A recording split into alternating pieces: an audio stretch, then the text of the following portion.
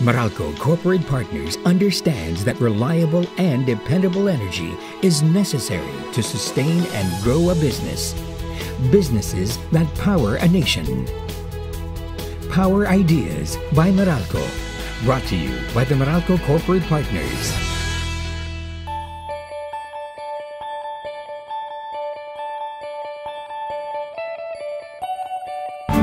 East Avenue is to Quezon City what the Philippine General Hospital is to Manila. Operating 24 hours a day, 7 days a week, the 600-bed government-run hospital relies on dependable energy in order to provide healthcare to its customers.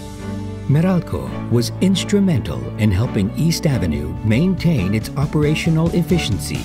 In 2010, we did aggressive upgrading, not only of the facilities but also the equipment of this institution.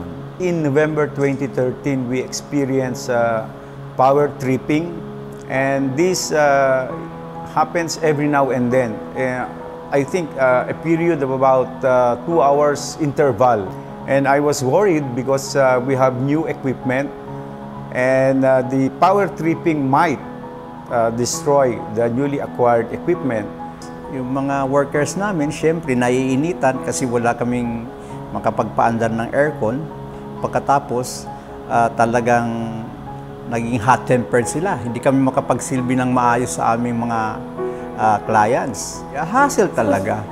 It lasted for almost about 4 to 6 months, I suppose. And our department heads and chairmen of the different departments were already worried, because at that time, when they are in the operating room doing some very sensitive surgeries, then the power fluctuates and even the machine that they use are being interrupted. The hospital's engineering team made an attempt to solve the problem by changing the filler lines to ensure that electricity was being properly distributed throughout the building. Pero wala pa rin nangyari. Especially if you're dealing with trauma cases, we have a lot of patients coming here between life and death.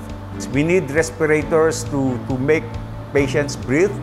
We need a lot of equipment that would help us out diagnose the problem of the patient itself. Even in the operating room, we need a lot of equipment and lighting effects so we can see actually the problem of the patient. So power supply in the healthcare delivery system is very, very important and should not be interrupted. And so I think the best option is to coordinate with Meralco and give us the best technical advice on how we can do about the problem. We really coordinated with them because we trust them that they can help us out with the impending crisis in the institution. So, yung Meralco, pumunta dito sa hospital, talagang inassist nila kami para ma-diagnose nga kung ano ang problema. Mayroon silang dalang monitoring equipment.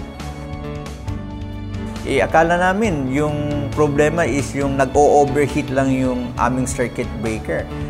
Pero ang may problema pala yung trip coil, at saka nung pinalitan, naging wala ng problema. I was so surprised that the problem was just in the trip coil, and so they referred a service provider to address this. Ang maganda pa niyan is yung mismong brand na ginagamit namin doon as circuit breaker is talagang na-pinpoint ng Meralco na iyon dapat ang service provider kasi sila yung exclusive distributor niyan dito sa Pilipinas. Yung problema namin na talagang naapektuhan yung manpower namin, naapektuhan yung aming services, naapektuhan yung aming mga equipment, na-solve yun. Napakalaking tulong ng Meralco sa amin.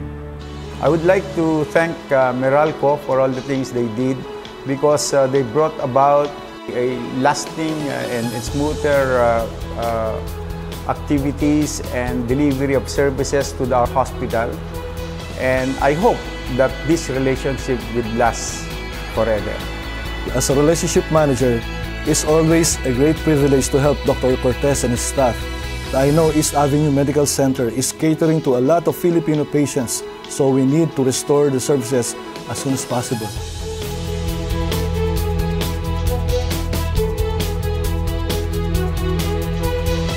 Ako po si Manny Avena at ito po ang aking team ng Energy Experts.